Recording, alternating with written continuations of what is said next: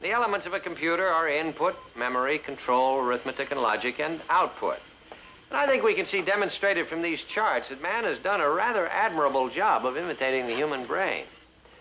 And even though it's an imitation, in many ways the machine we've developed can operate more efficiently than we can ourselves.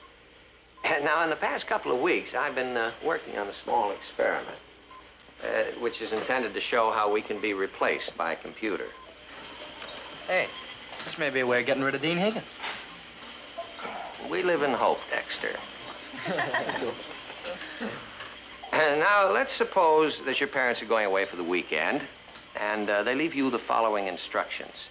If it's raining tomorrow morning, when you wake up, you are to close the windows, open the door and let the cat in, phone the grocer and have him send over the following list of groceries.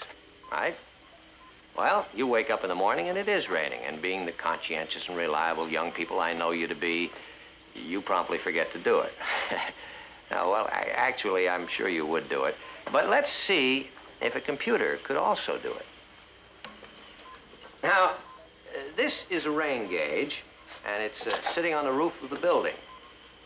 And when the water falls into this gauge, it sends a signal to the logic unit of the computer, which immediately notifies the memory bank of the computer to seek out its instructions for a rainy day. The memory bank, in turn, activates the electronic circuits.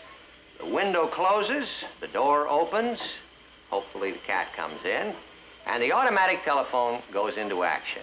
Right? Well, let's see. The rain falls.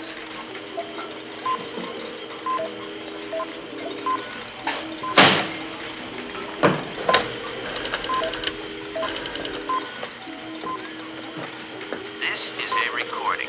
Please deliver the following groceries to 445 Annex Street. 1 pound of bacon, 2 dozen eggs, 4 quarts of milk.